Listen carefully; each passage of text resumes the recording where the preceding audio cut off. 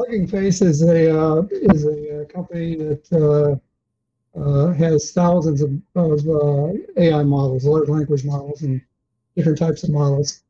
And they supply models for most of the companies use it. And like I said, for Intel's got two strategies. One is the smaller using CPUs for these smaller models, and then they've got Gaudi2, which competes with NVIDIA A100s and H100s. And they run these tests at MLPerf, which is a consortium of, I forget how many, I think like 70 companies. But they've got standards they use, and everybody runs the same model under the same conditions, and they do performance checking and stuff like that. NVIDIA, it always comes out on top. And usually there's very few companies that compete against NVIDIA because they're so good.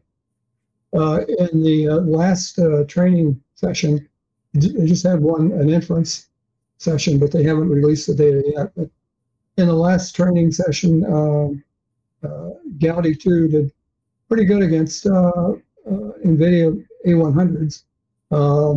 It did not beat the H100, which isn't a big surprise, but it competitive with the A100, so came close to the H100.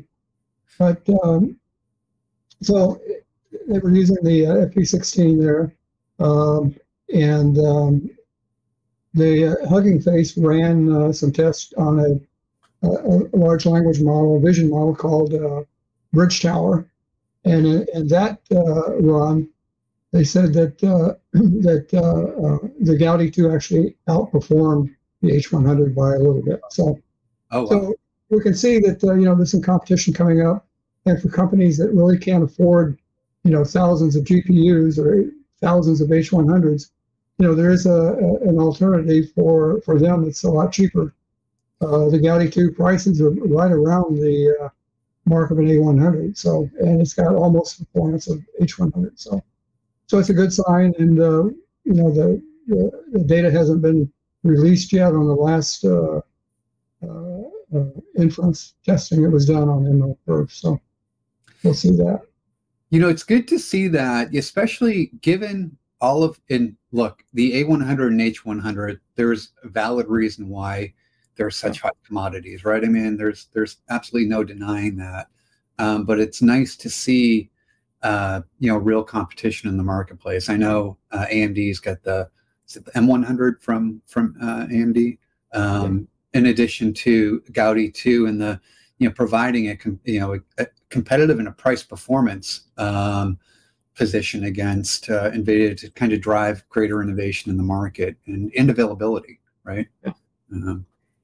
It's expected that Intel will release the Gaudi4 next year sometime, and so it'll be interesting to see what happens. That'll be great. Gaudi3 chip, the Gaudi3 chip, Yeah, I mean, my observations here are twofold. One, I like to always say that, competition breeds innovation. It raises the water, mark and level. And so it's good to see Gaudi2 being competitive here. And number two, Paul, you win the award for headlines, on our podcast. When I think of face hugs, I think of one of my favorite movies, Aliens. Oh, yeah. And that sort of thing. In fact, I just watched it recently. But again, you get the award for headlines that are interesting. Yeah, you really do. I need to study you a little bit more. Yeah, we need to step it up, Matt, and so does Matt. I went to title school.